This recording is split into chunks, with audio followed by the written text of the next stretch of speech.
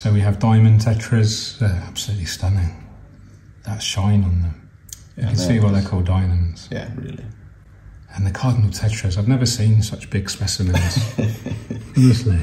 This is your first ever high-tech aquascape. Yeah, it is. It's my most ambitious tank. How long's it been running now? 3 or 4 months. 3 or 4 months? Yeah. Okay. Not thought about stem plants, like fast-growing stems? I have been thought about it, but... Too much maintenance? Yeah, I came to that conclusion, but... Why don't you like crips? I don't know. It just never... I've never suited any biotopes yet, so... Do like Sri Lankan one? I've never really had much Asian-style biotopes, so perhaps that's one of the reasons, but... Yeah. For this particular escape, I aimed for green plants, so that kind of sorted some crypts out. And yeah, but probably I should put in a couple of crypts in the back. You should do crypt only. Jump in the deep end. Just fill it up. Yeah. I think a lot of people put off by crypts because they're worried about them melting, and worried about how to use them, you know, compositionally, because they don't know how they're going to look in the longer term and things like that. So, as with most things, it's just worth trying it and then see, test and learn. But they also kind of, aren't they a bit old school? Depends which crypt. You've got some new species out there now these days. Yeah. What's wrong with old school anyway? I'm old. Yeah. And I'm school. You are school, you're a school teacher. Yeah. No aquariums in your school? Oh, yeah, I have one. Really? Yeah. Oh, cool. What, in the biology department or? No, just in the library apartment actually. So cool. What size is that? I think it's just about, it's a Jewel 120 litres, I think. Oh, okay. Is that the Jewel Rio or Jewel, yeah, it is. 125? It's the Rio. Yeah, that was my first ever aquarium. Me too. Really? Yeah. Oh wow, yeah. That's really cool. I never knew that. Yeah. They're a good tank. They're a good solid beginner tank. Yeah, they're fine. They've got the filter, they've got the heater, lighting. The lighting's good enough to grow plants. Yeah. They're just a bit, they're old school looking. You know. Yeah, and I would also recommend stripping the filter and the light if you wanted to go for in a longer run. But I retrofitted T8. It was back in the day. When I bought mine, it was T8 fluorescent lighting. Yeah. And I added another 2 tubes to it. Yeah. Balanced it on the centre brace and just used the cables to keep it. My first things were also kind of TH. Yeah. But it was from Malawi, so there was yeah, because it used to be a really big Malawi fan, didn't you? Yeah, I was. All Malawis. I gave some of mine away recently. Did you see the video? Yeah. It's a beautiful scape, David. Classic. Thank you. Classic kind of V-shape, nice little path through the centre. So we have diamond tetras, they're absolutely stunning. That shine on them. You can see why they're called diamonds. Yeah, really. And the cardinal tetras, I've never seen such big specimens. Honestly. Have you been feeding them testosterone or something? They are kind of the result of intense feeding for trying to get my scalars bigger. And they some of them looks like they are, they're probably not that healthy actually, but bit overweight. Yeah. And then we have emperor tetras. Yeah. Oh, lovely. And then some corridors I've noticed. Yeah, I always have corridors if I can squeeze them in. They're so cute, aren't they? Little puppies sniffing around. Yeah.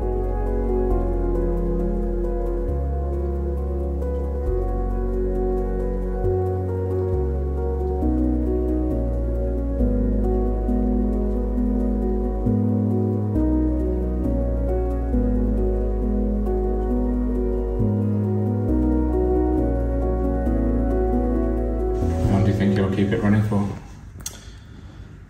I hope I will have it running for a long time. Yeah, you're talking years? Yeah, if I can. I am kind of the restless type, but I managed to keep the same fish from my old tank, which I was running for about a year, and kept the same fish and just rescaped it. So I hope I can keep it for a long time. I don't know if high impact tanks will reach some kind of peak. Yeah, and then they start to decline. Yeah. Well, if you choose Crips, you can keep. That's not an issue. You can keep them going for years. Yeah. And my 400's been running in its current form for about 3 years now. Yeah. But there's no fast growers really. I mean, I'm removing a lot of leaves every week, but it's not like trimming stems, because you remove a leaf and it doesn't have a big impact on the whole layout. Whereas when you trim a stem, it affects when you trim a bunch of stems, it really affects the kind of aesthetic. So I think that's why I like Crips and Swords and Anubias and Ferns, for long-term scaping, because definitely. Once it's reached a certain level of maturity, it's actually quite easy to maintain the same look, very stable over a long period of time. Because it's also kind of rewarding to have a big, slow growing. Exactly, it becomes part of you because you're putting your heart and soul and energy into it. Yeah, so probably I'll remove some of the most fast growing plants in the long run. Yeah. But it was also kind of it was necessary to stable the tank in the algae phase. So I realized I had too many slow growers in that. You were getting algae, yeah. What types of algae were you getting? Mostly the brown. Weird diatoms. Yeah. It lasted for very long, actually. So. And what did you do to get rid of them? Just more fast-growing plants? Yeah, more fast-growing plants. And then I was using a product called silicate remover. Okay. And I think that helped a lot. Who was that from? Easy Life. Yeah, Easy Life. But I haven't got any kind of evidence for it, but I used it 2 times, and both times I was using it, I lost a fish or 2. So I think there was something chemical that didn't react very well. Yeah. I'm a bit reluctant to add chemicals to my tanks, apart from liquid fertilizer. Yeah, that makes sense. Don't like to use liquid carbon or fish food and a simple liquid fertilizer is pretty much all I add into my tanks. Oh, dechlorinator. Do you use dechlorinator? No, you don't need to. You haven't got any chlorine? No. Oh, that's cool. Any more fish to add, or are you going to keep it as is for now? I think actually I have it as I want. I added those Bosmani rainbows. They're very small, aren't they, at the moment? Very, very small. So pretty much bigger. Yeah, they will. Do they jump, or are they okay? They haven't jumped yet, but I haven't got any jumpers since I put these guards on my corners. Oh, okay. You're just taking them off for the video? Yeah. So that's kind of good, but I think they will kind of finish the job when they grow in, and yeah.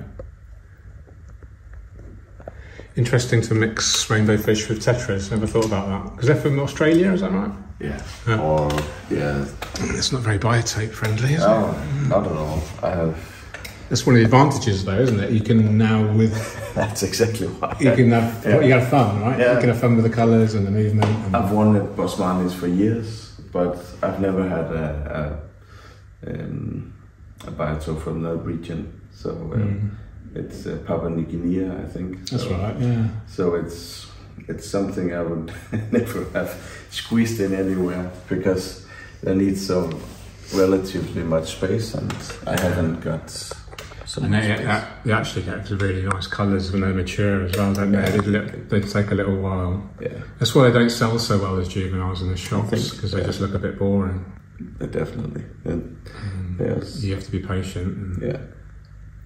I would always recommend if a shop wants to sell rainbow fish and have some mature ones on display. Yeah. And people can see what they're investing in, really. Probably if I'm going to find a couple of them in larger size, I'll put them in. I could do that, but otherwise I think I'm done with the fish. It's beautiful. Let's talk about some of the actual tank itself, the lighting. Yes, the skylights, hyperspot. Nice. And impressed? Yeah, I really like it. It's definitely my best light. Yeah, because you had Chihiros before. I had Chihiros, yeah, and I've also had Twin Star and other brands, but I really like this one. And fully programmable. Yeah, and it can do different color schemes, and it's and in that way, especially on my actually on all my tanks, because sometimes I switch style, and next time perhaps I'm going to have Tanganikas running in this tank, and then I don't want the colors to be just as green, and you want it more blue. Yeah, and it's just perfect. You can change that. Yeah, customize it. Filtration, I noticed you've got the Aquiel. Yeah, it's Ultramax 2000. Quite powerful. Yeah, it's good. It's some good flow from it. Yeah. Inline CET? Yeah. From CET, is it? Yeah, it is. Yeah. Did you buy it, or are they supporting you? Yeah, they're supporting me. That's good. Yeah, plants then, all Tropica aquarium plants, of course. Yeah. Tropica supporting you with plants these days. Yeah. You're welcome. Hardscape is Elderly Stain from Weo. Yeah. Are you using any other Weo products? The roots are Weo as well. Okay. And what are the names of the roots? Black is something. Something roots. Okay. Yeah. So I've noticed you right at the back you've got some Hygrophila pinnata. Yeah. You know, you can use that as an epiphyte as well, if you wanted to. Yeah. Yeah. Might be nice to add some a bit higher up in the water column. And then what it does, it stays quite compact, and it actually goes like a red colour, although you don't want to go red. But you can just put it in? Just wedge it in, like an epiphyte, yeah. Goes really well as an epiphyte. Yeah. And then you've got some Vallisneria, I've noticed as well in there.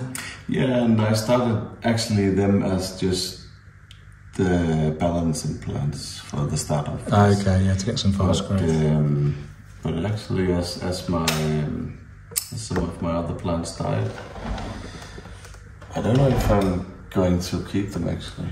So I like that kind of wavy effect. So. Well, so you have Trident Fern, of course, lots of mosses. Is it the same species of moss? Yeah. What is it, Java? Or Bogle moss, they call it now? Yeah, I think it is. Philandra is Kettergang, Needleleaf, and Bukit Kalam. Bukit Kalam, yeah. It used to be called Wavy Green. Yeah. So that's mixed in. And then Petit and... Anubis Petit, Sagittaria, Bulbitis. Yeah. Lovely. And you've got tropical soil at the back, and then some sand at the front, obviously. Yeah. The moss attaches like that. Can you see the tiny little? Yeah, it looks very cool. Yeah. And it's actually just, I think, something just falling down. Yeah. And that's when it's fully adapted, and then it will just grow really lovely across there now. Really like tight against it. What you could do, if you wanted to, I know I'm just for my own, if you wanted some feedback, you could trim the moss back actually quite hard. Yeah. And promote kind of more compact growth, because at the moment it's quite sort of bird's nesty, if you know. Yeah. But it's up to you. I mean, if you some people like that kind of chaotic-y, kind of more natural vibe, you know. But if you wanted to promote sort of more growth like this, definitely. You know, it's a bit. That's a good tip. Yeah. Because what happens is when you're preparing the moss, it's actually really good idea just to put like literally a single strand. You know, so you only need like a tiny bit, really. And it's tempting to obviously add more, and then it grows like this, and then what happens is the bits right in the middle, they're starved of light and nutrients, and they can eventually rot away. So it's quite a good idea to keep it trimmed back quite hard. Yeah, I haven't got much experience with mosses, so it was. Yeah. It's a high maintenance plant if you want it to look good. Yeah, that's why I very rarely use it, because I don't like high maintenance plants generally. But if you do, you are honing your skills as an aquascaper, I would give it a good trim back if I were you. Yeah. See how you get on. But it will float around, and it can attach itself elsewhere, which is quite cool with a big tank. But what you can do is obviously siphon as you're trimming. So you can actually use an airline, a very small diameter tube, attach it to some self-sprung scissors with a cable tie, start your siphon, and then snip, snip, snip, snip, snip, and then it sucks it away as you snip in. Yeah, that's good. Yeah. If and when you do more aquascapes, you'll find the kind of groups of plants that you really might love to use. You have like a go-to list. Mine's obviously Cryptonubias, ferns. I just love, I don't know, I love Anubias petite. I used to love the mini coin more. I think it's because it was more of a novelty, because it's so small, but I just love the petite now. So, I like the needle leaf. Yeah. More than this. The Kedegan. Yeah, the needle leaf's beautiful. Yeah. I mean, I planted some of that recently in my home workshop tank, and it all melted on me. Oh. Literally every bit. Wow. So I was really disappointed. Yeah. Because I said to Dave at Aquarium Gardens, because I've tried it before and it's melted. Yeah. And we live in the same area, as you know, and the water is the same. Yeah. And we use the same methodologies. And I said to him, have you ever had your needle leaf melt? And he's like, no, never. I was like, I'll try it again then in the next couple of days. Melted. Yeah. That's weird. It is weird, yeah. No ideas. No one's really come up with the answer for melting, right? No, there's lots of theories. It's mostly to do with adaptation, because they're grown in one environment and then you put them in another and it stresses them and they just die. But they're supposed to be adaptable, and easy. So, who knows? They don't read the rule books, the plants. They can't read, unfortunately. Yeah. This is the fun, though. I think the unpredictability of some things. It adds a little bit of excitement. It's very peaceful. It's very quiet. That filter's really quiet. Yeah, that's one of the things I like about it. Especially because it's almost silent. Yeah, and it's such a quiet area where you live. I'm pleased that you've done a proper aquascape. Your biotope's always beautifully aquascaped, but I'm pleased that you've given plants a good go. Yeah, I found the pleasure and I actually really like this and maintaining it and watching it and Do you find the maintenance therapeutic? Yeah. As long as I have the time for it. Yeah, it's not nice to rush it, is it? Yeah, nothing worse than you need to do a water change just before dinner or something. They got hoses everywhere. My wife gets stressed. Does your wife get stressed? a little bit annoyed. But I can't walk past my tanks without doing something. No. In them. And it absolutely infuriates Emma because we'll take the dog for a walk or getting ready to go shopping. Yeah. And she's normally like, I don't want to generalise, but my wife, she likes to present herself well before she goes out, make herself look nice, perfume, blah, blah, blah. So while she's doing that, I'm like, oh, I've got a little bit of time to mess around with. But then I'll be too deep into it. Yeah. I've started doing a water change or something. Or just move the stone or something. Yeah, and then one thing leads to another, doesn't it? You can't just do one little thing. No. Yeah, it's a chain reaction. Yeah. No, I love the maintenance. I've said to people if you want to become a successful aquascaper, it's a really good idea to learn to love the maintenance. Yeah. Because that is the part of the process that helps to create the beauty, you know. Definitely. And if you're not motivated, or you don't think you can be bothered to do the maintenance, then I'd suggest high-tech aquascaping isn't the hobby for you. No. You know, stick to low-tech or...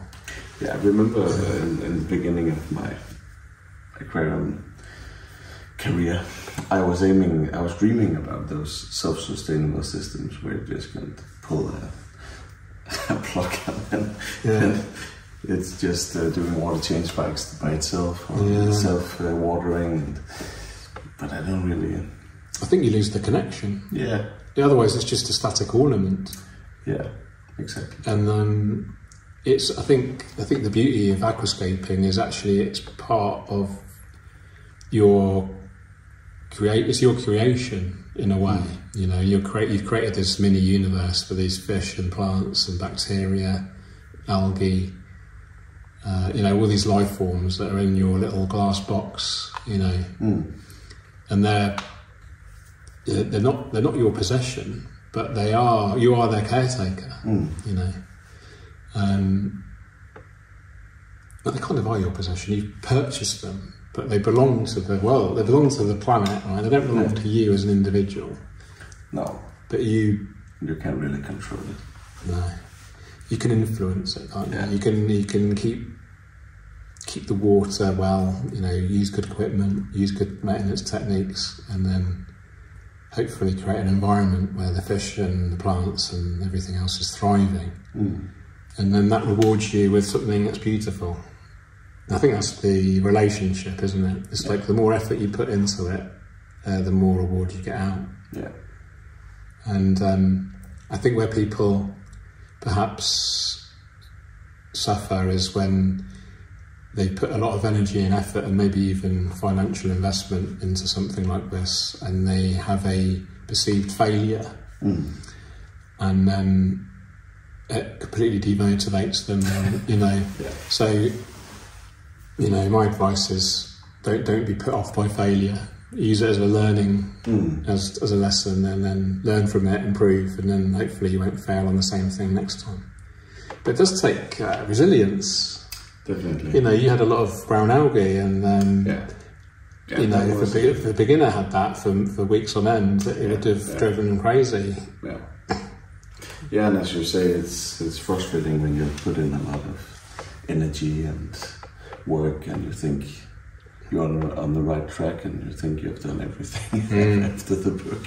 Yeah. And then it just starts acting weird. But then you just need to find out what to do. And often time is it's a valuable source. Yeah, of course. How much time do you spend on this a week? I wouldn't say that much. I'm doing a water change, and then I'm, as you say, a bit of trimming if needed. Exactly. And hour, 2 hours? Yeah, and that's in that area, I think. Well, it's a stunning aquascape, mate. You should be really proud, especially for your first, you know, proper attempt at a high-tech planted tank. Yeah. Look forward to seeing it on the Tropico website at some point. Yeah, I do as well. Yeah, it's gonna be good. And hopefully it'll be in Practical Fish Keeping magazine at some point. Maybe, I don't know. We don't know who the new editor is, do we? No, we don't know. So if the new editor is watching, then you know, what do you reckon about having this in the magazine? Yeah, exactly. Yeah, you'll find my number. Or she. Or she. Or they. Yeah. They will find my number. Yeah. Okay, we'll call it a day there, mate. Thanks, mate. Really appreciate your time, and thanks for showing me your beautiful aquascape. My pleasure. You do have a YouTube channel? Yeah. And Instagram? I'll leave links to those in the description. Thank you. Thanks for watching, guys. If you've liked this, please do hit the like and subscribe. I'm really struggling to pump my ego up enough, and I'm not getting enough subscribers.